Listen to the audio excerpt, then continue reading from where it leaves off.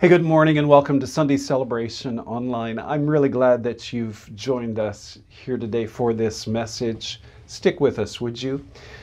They say in studies, statistics, polls, 48% of people who have been actively involved in church during the pandemic have not checked in at all. So I just want to commend you for being in that 52% of individuals who are really working at staying connected. So there's a phrase that you will find in the Bible. We're going to look at it today. First of all, let's say a quick prayer. Open your heart to Him, would you?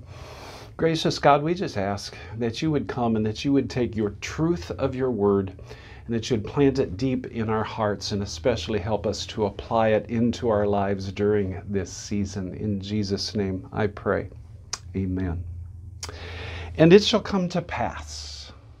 You'll find it 120 times in the King James version of the Bible. It's a great phrase, isn't it? You'll find it repeated over and over again in various contexts, but it all has to do with what God is doing. And God just speaks and He says, listen, it will come to pass. This is what will happen. And God lays out the work that He is doing. Nowhere does this show up so clearly as in the Christmas story. In fact, come with me, Luke chapter 2. These are the first 7 verses. And it came to pass in those days that there went out a decree from Caesar Augustus that all the world should be taxed. And this taxing was first made when Cyrenius was governor of Syria, and all went to be taxed, everyone into his own city. And Joseph also went up from Galilee out of the city of Nazareth into Judea unto the city of David, which is called Bethlehem, because he was of the house and lineage of David, to be taxed with Mary, his espoused wife, being great with child. And so it was that while they were there, the days were accomplished that she should be delivered, and she brought forth her firstborn son. She wrapped him in swaddling clothes, and she laid him in a manger, because there was no room for them in the inn. There's a lot of tension when God speaks, and yet before God shows up and fulfills what He has promised that He would do. So you will find centuries have gone by. The prophets, it seems as if, have been fairly silent. And all of a sudden, and it came to pass. It is time. Salvation history. God is on the move. He's always been on the move. He's always been working. But He gives the promise, and then comes fulfillment. So you find that here in the story. The Christmas story bears the tension of, and it shall come to pass. You see it here. There's a manger, a cattle trough, there's swaddling clothes. This isn't exactly a noble birth in any way. In fact, the storyline is more of peasants and paupers rather than princes and kings. But this is the suffering servant who comes, and yet at the same time there's also this tension. He may be the suffering servant, but He is also the King of Kings and the Lord of Lords. I love how the Apostle Paul describes what took place with this coming of the Christ child. In Galatians chapter 4, verses 4 and 5, he says, but when the set time had fully come. In other words, when God says, and it shall come to pass, Paul says, and it has come to pass. The time has fully come, and God sent His Son, born of a woman, born under the law, to redeem those under the law, that we might receive adoption to sonship. No longer are we in relationship with God merely by keeping the do's and the don'ts and trying to somehow satisfy Him by fulfilling the law. None of us could. But the child came, the Christ, the Messiah, and He has fulfilled the full law of God. And as a result, we have been brought into relationship with our Heavenly Father, for we have been made sons and daughters and brought into the family of God, the promise fulfilled. Let me just talk to you about promises. It's important for us because we're in the season we walk by faith. We do not walk by sight. And for many of us, it's the kind of anticipation of during the season of pandemic where there's a waiting, there's a longing. In fact, promise includes the tension of longing and waiting. And by the way, this is the story of the of the journey of faith. When we follow after God, we follow after Him. We hear what He has to say. We trust in Him. We believe in Him. It emerges because there's a longing in the depth of our souls. And sure enough, God says, I'll meet you.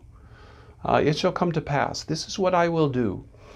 You find it in Isaiah chapter 9, before we ever get to verse 6, where it says, For unto us a child is born, unto us a son is given. The first thing that Isaiah says is, the people walking in darkness have seen a great light, and on those living in the land of deep darkness a light has dawned. In other words, while we're in this longing process, do you see the longing that's there? You feel it in life. I feel it in life. There is something that God has that is more for us. And He especially saw that in the spiritual darkness that individuals were in. And God promised, it shall come to pass, the light shall come. In addition to that, there is this deep sense of longing, but also of waiting. It shows up in Habakkuk. We've looked at that book in the Awake series, and what you'll find from Habakkuk is that he didn't like what was taking place, that God's people were sinful. And so he called out unto God, and God says, I will send a people and I will discipline you. But catch what he speaks to Habakkuk. For the revelation awaits an appointed time. The time will come. It speaks of the end. It will not prove false. Though it linger, wait for it. It will certainly come and will not delay. And by the way, this is a big portion of what the journey of faith is all about. We have longing inside of us. God says, you need to wait. I'll fulfill the promise. It shall come to pass. I made a promise. It shall come to pass. But in the meantime, it's not always easy to wait. In the Christmas carol, Hark the Herald Angels Sing, by the way, it's written by Charles Wesley.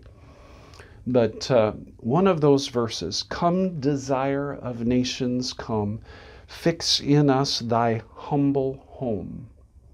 Rise the woman's conquering seed, bruise in us the serpent's head. Adam's likeness now efface, stamp thine image in its place. Final Adam from above, reinstate us in thy love. Hark the herald angels sing, glory to the newborn King. Did you catch that? Come desire of nations, come. There is a longing and a craving for the Savior and the fullness of the salvation that He brings. And that's part of this faith journey in this season, that we long for more. We long for the fullness of what God intended our lives to be. We wait. But we wait with confidence in God. This is a key phrase. And it shall come to pass, and you'll find this phrase attached to that very often in Scripture. And it shall come to pass, says the Lord. So here's the principle. The promise is grounded in the credibility of the promise giver. Have you ever been in a relationship with somebody that made lots of promises, but you knew they'd never deliver on the promise? When God makes a promise, He'll deliver. God is not man, so He does not lie. He is not human, so He does not change His mind. Has He ever spoken and failed to act? Has He ever promised and not carried it through? By the way, this is in the story of Balaam, a prophet, and a man by the name of Balak, who's a regional king, and he wants Balaam to call down curses against God's people. And God speaks and He says, listen, God's not a man. He's not going to lie to us. And as a prophet, Balaam says, I cannot prophesy evil against these people, for these people are God's chosen people and God is with them. It's good to know, isn't it? That God's not fickle like people are. He does not lie. He's not a human, so He doesn't change His mind. When He speaks, He will act. This is who He is. In addition to that, the idea of promise, and it shall come to pass, includes God's comfort, grace, and His nearness. One should understand that. His comfort, grace, and nearness. When God speaks to us and says, listen, I have everything under control and it'll come to pass. And He gives us this promise. And there's the waiting season and the waiting period in that. It happened with the coming of the Christ child. Salvation is coming. And yet there was a waiting for the Savior to be born.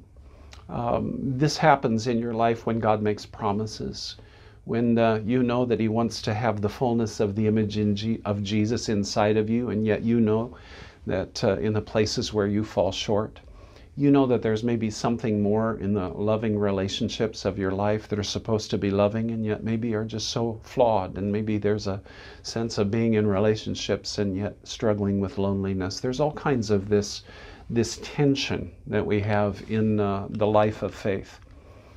But while we wait, the promise that God gives us also includes His comfort and His grace and His nearness. Catch some of these verses. He heals the brokenhearted and He binds up their wounds. And so, like Peter says, so cast all your anxiety on Him because He cares for you. I love 2 Corinthians chapter 12, verse 9. My grace is sufficient for you. My power is made perfect in weakness. So here's a God that He will be with us. And He's going to be with us in such a way that when there's the longing and the waiting, there's a power, the grace of God that will absolutely sustain us, but also there's a deep sense of the comfort of God. And by the way, in these promises, I love what Charles Spurgeon, he gives a word picture, and he talks about that our faith in God, the promises and His promises, these promises are like spiritual currency for us. And it's not like miser's gold, Spurgeon says, that is not to be traded. Instead, it's to be held and squandered. But instead, what he says is, it is like currency that we're to constantly come before God and remind Him, did you not say, O God? And remind Him of the promises. Did you not say, and it shall come to pass? I don't know if there's a promise that God has made to you, and you're waiting for it to be fulfilled. I want you to run to Him, because in some of the tension and the sorrows of life, when you run to Him, God really will comfort you. He will hold you close. He's like the shepherd that tends to us and brings comfort to us, but also He gives grace to sustain you. He said it to Paul when Paul talks about a thorn in the flesh, and I talked to God and it just wasn't removed from me. We're not exactly for sure what it was, but these are the words that God speaks to him. My grace is sufficient for you. I'll take care of you. I'll carry you along. My power is made perfect in weakness. So in the middle of Paul's weakness, he just knew that God would carry him along. Grace was sufficient. In addition to that, I love the nearness of God. The Lord is close to the brokenhearted. He saved those who are crushed in spirit. Isn't that a good verse? Psalm 34, verse 18. And I love what the Apostle Paul speaks of in Romans chapter 8. The Spirit Himself intercedes for us through wordless groans. In this world, there is a groaning inside of us when we know that this is not the way it should be, that there is something more, that there is the greater fullness that God has for us. And there's a longing. Those are some of the moments that you will find the greatest connection with God that you'll ever have, because there is this nearness of, I'm waiting for God to move. I know He's going to move. And while I wait for the answer that I have talked to Him about, while I wait for the answer, there's this deep sense of, when we don't know what to do or what to say, the Spirit of God will come, and inwardly there is the groan, and sometimes it comes out in spiritual language, and sometimes it's just a groan. It's a sigh. But God is near us, and He's with us. He's inside of us, and He is pouring out this patient longing. Lord, you have promised, you have said it shall come to pass. I am waiting on you, and I am reminding you, O God, that you give good gifts to your children. Hey, catch this principle. The promise is active in our lives through enduring faith. In other words, when God gives promises, He wants you to really trust Him. I like this phrase. God wants you to submit to Him and don't quit. That's the endurance part, the second part. So in other words, faith is to go ahead and buy in and say, God, I'm yours. I'm in with you on this. But while you have faith in God and you're going to trust Him, but it's the endurance of, and you don't quit. You're believing God. But the one who endures to the end will be saved, Jesus says in Matthew chapter 24, which speaks of the end of the age and things to come. And He says, there's one, the one, be in the one, be the one. who endures. Endure to the end. The one who endures to the end, that's the one that will experience the salvation of God. You believe, and you don't quit your believing. In James chapter 1, verse 12, blessed is the man who remains steadfast under trial, for when he has stood the test, he will receive the crown of life, which God has promised to those who love him. And in Hebrews chapter 10, verse 36, for you have need of endurance, so that when you have done the will of God, you may receive what is promised. In other words, God wants you to put your confidence in him, trust him, believe him, know that he will see you through. Faith is this key connection. There's a huge question. Will you believe?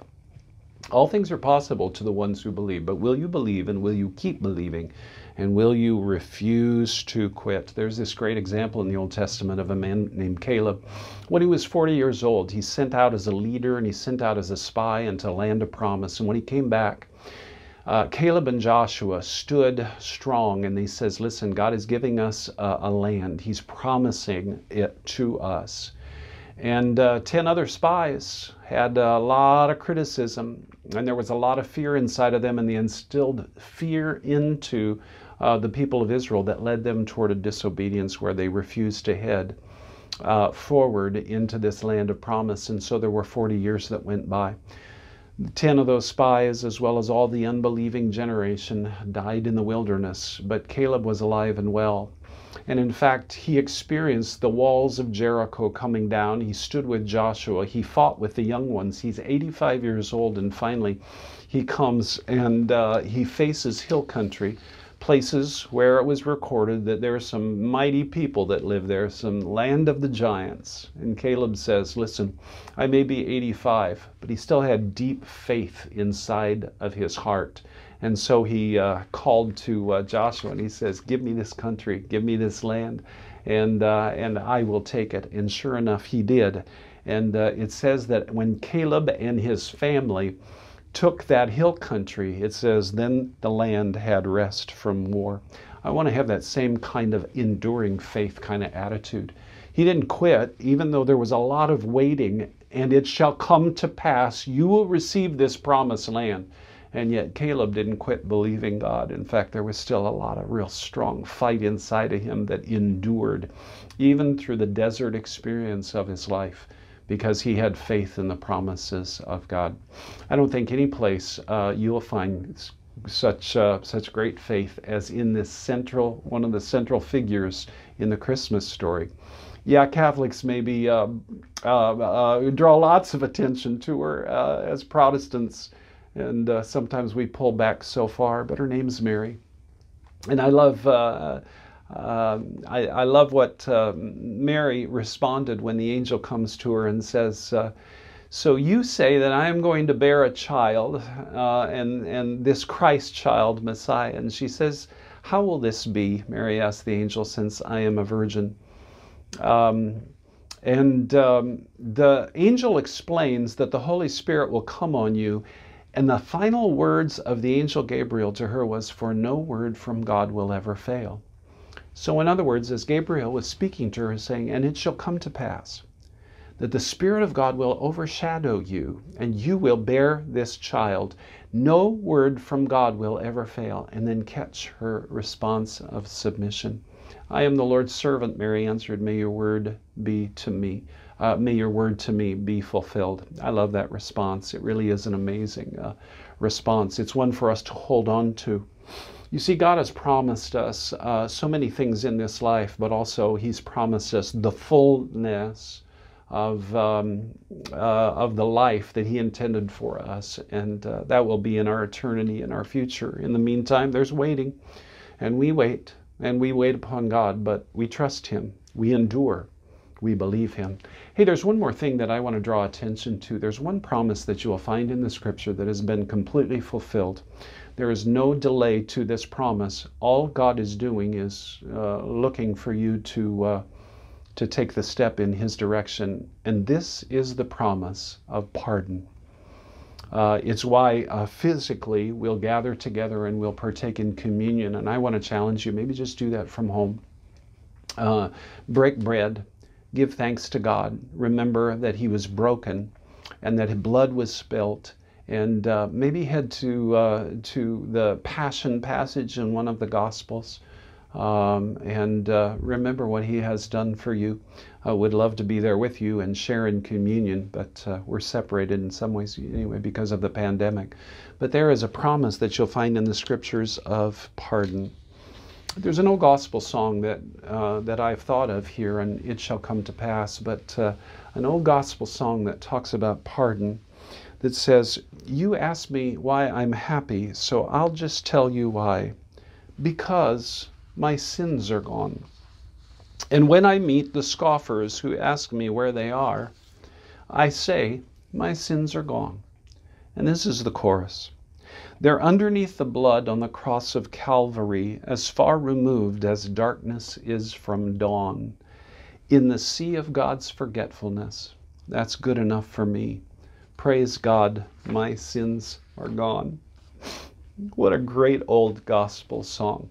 There is no delay whatsoever in pardon. You see, at a moment, a split second of sincere repentance from even the worst of sinners, there is a full supply of the loosing of the mercy of God. There is no waiting on it.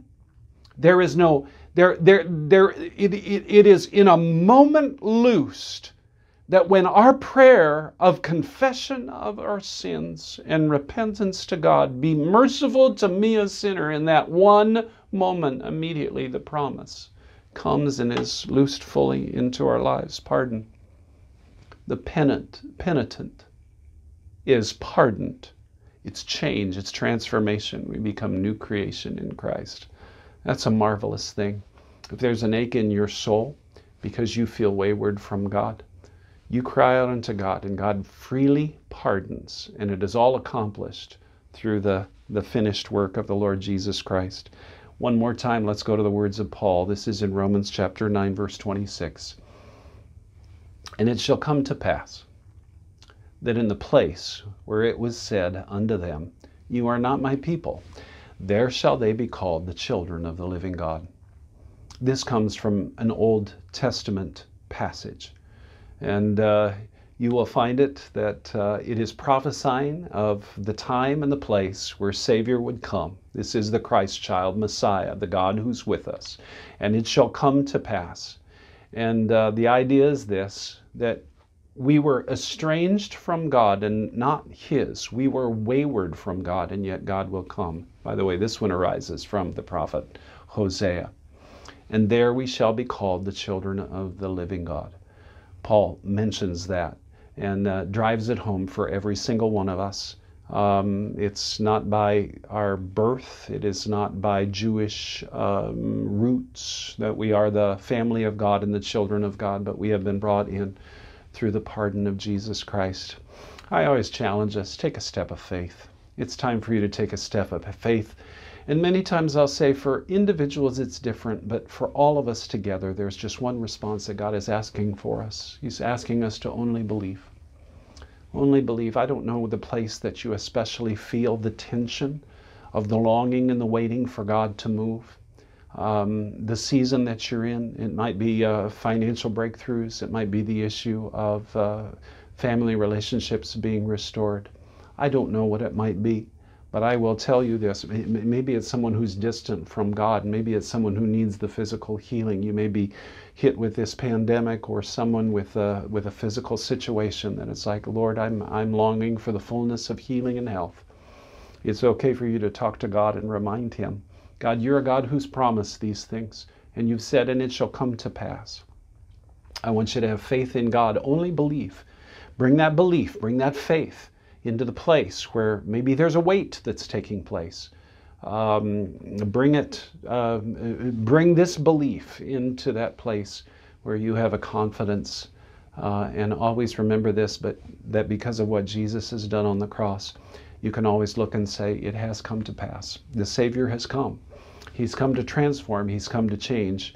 And this is the one that is promised that surely He shall come again and receive us to Himself. Hey, there's a song that talks about the story I'll tell.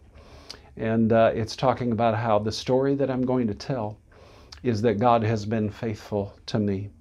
So when you feel this tension of the weight, and it is part of what life is about, and you sit back and say, God, where are you? He's at work. You might not be able to feel it. You might not be able to see it. But when He promises and says, oh, it shall come to pass, you can count on it. And somewhere down the road, you will look back in this season, and the story that you'll tell is, oh, it has come to pass. All the promises of God are yes and amen through Christ Jesus.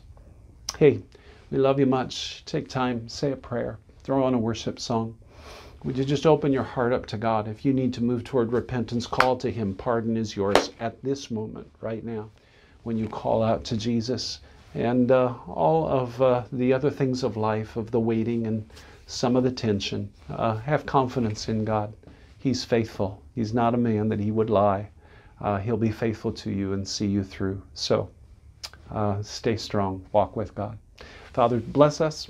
Bless your people. Shine your face upon us. Smile upon us, O God. Give us your peace, Lord. And Father, we especially call unto you and say, Lord, that we will trust you. We will only believe, Lord, and we will stand firm. It's what you call for us to do. So we put our faith and trust in you. In Jesus' name we pray. Amen. Hey, thanks for watching. And trust that you have an awesome day and a very, very blessed week as you walk with God. God bless.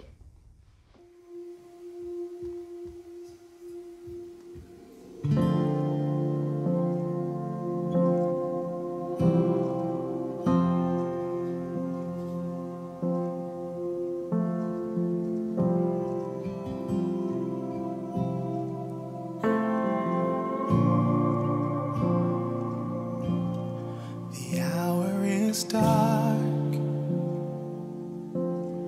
and it's hard to see what you are doing here in the ruins or where this will lead. No, but I know that down through the years I'll look on this moment and see your hand on it and know you were here. And I'll testify of the battles you won, how you were my portion when there wasn't enough. And I'll testify of the seas that we've crossed, the waters you've parted, the ways that I've walked.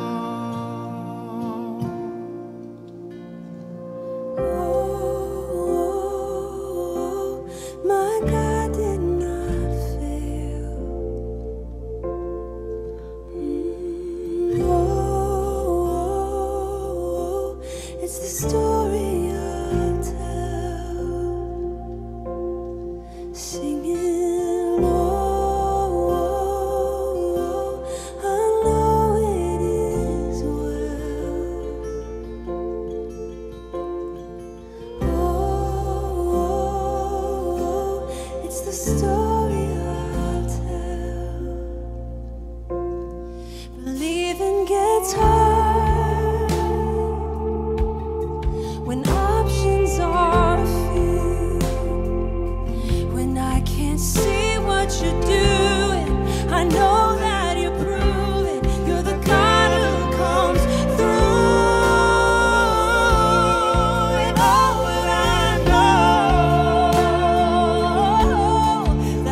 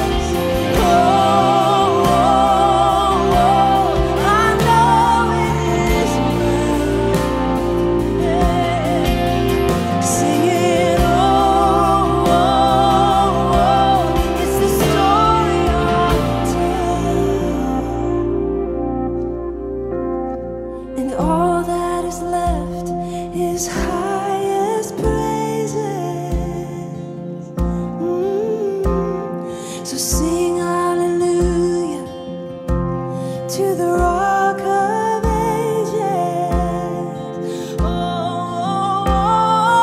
all that is left is highest praises. Hey, sing hallelujah to the Rock of Ages.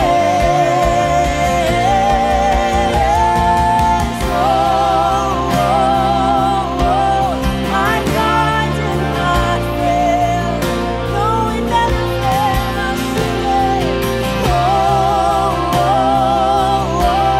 It's the story I'll tell. I'm gonna sing it again.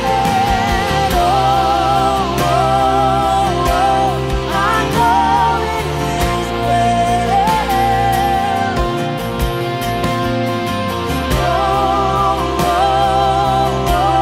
it's the story I'll tell. And I'll testify of the battles you've won, how you were my portion when there wasn't enough. And I'll sing a song of the seas that we've crossed,